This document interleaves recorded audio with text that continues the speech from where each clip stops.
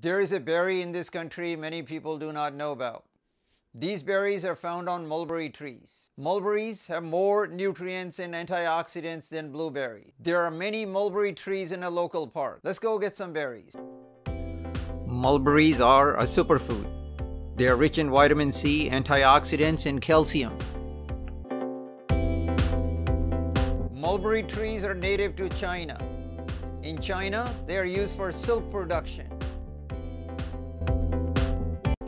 In my town, there are probably 1,000 or more mulberry trees. Tons of mulberries each year are wasted because people do not eat them. These berries were introduced in the US in the 1600s. In the state of Virginia, there was a law for the resident males to plant 4 mulberry trees in order to promote the silk industry in the state.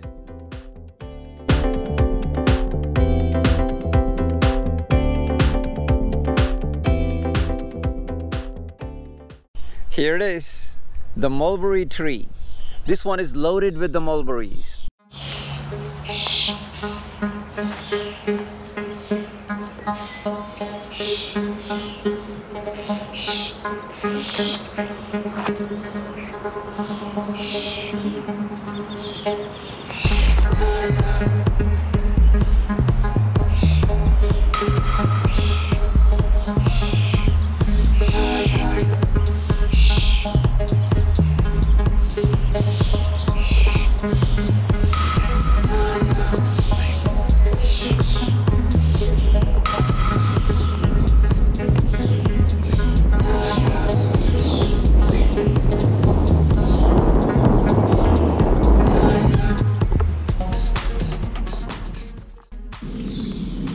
Mulberry trees also produce this great tasting berry.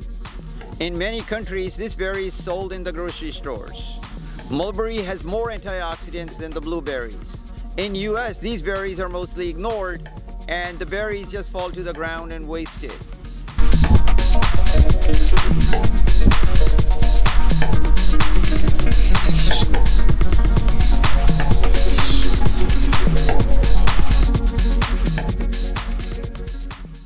For centuries, human beings, we have been exploiting the life cycle of a silkworm or the silk moth, and this life cycle gave us silk. The silk was produced by using this life cycle. When it comes to the life cycle of the silkworm, it starts with this moth, a white-looking moth, a very small moth, and this moth is the one that lays eggs on the mulberry leaves. It lays eggs on the mulberry leaves and the larva comes out. The larva in this case is called a caterpillar.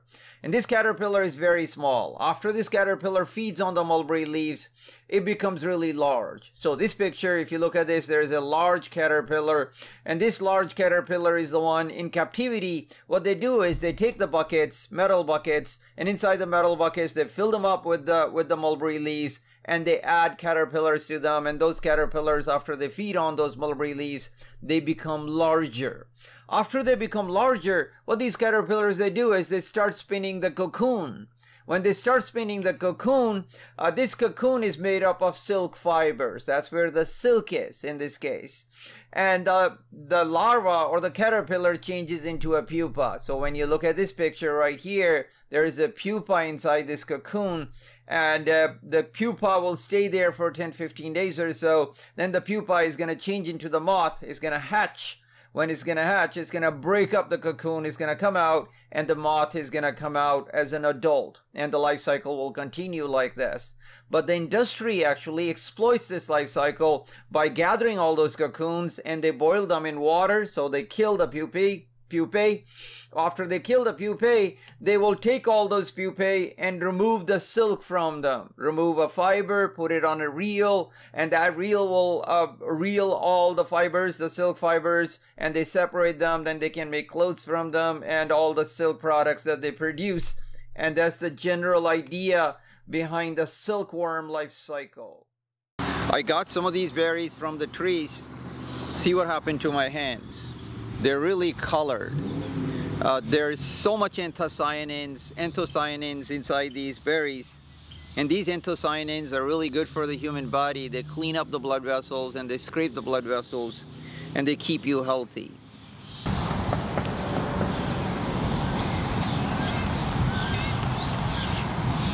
They taste sweeter than the blueberries. It's a very healthy, rich taste, the berry taste. I think they even taste better than blackberries, blueberries, strawberries. Good tasting berries. Let's take these berries home and look at their cells under the microscope.